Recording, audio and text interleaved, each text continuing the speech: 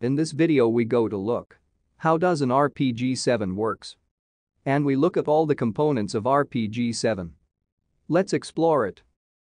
Most the RPGs can be carried by an individual soldier and are frequently used as anti-tank weapons. The Soviet-developed RPG-7 is the most widely distributed, recognizable, and used RPG in the world. That would be dangerous to the operator. Let's explore the components. This is the inertial propellant grenade. It consists of warhead, sustainer motor, booster, and fins. The warhead.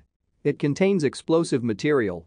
This is the sustainer motor, which ignites after the grenade has left the tube and which propels the grenade to a maximum velocity of 300 meters per second.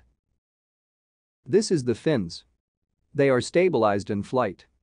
The fins not only provide drag stabilization but are designed to impart a slow rotation to the grenade. In front of the warhead there is a safety cap for ensure safety of the soldier.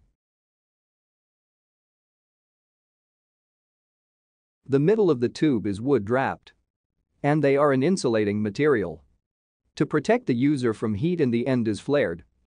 Let's explore the working mechanism. RPG-7 has simple trigger mechanism. When the trigger is activated, the associated power goes off immediately. This then ignites the squib of nitro, thereby activating the rocket propulsion system or sustainer motor to carry the grenade the rest of its trajectory, and which propels the grenade to a maximum velocity of 300 meters per second. Then the stabilizing fins are activated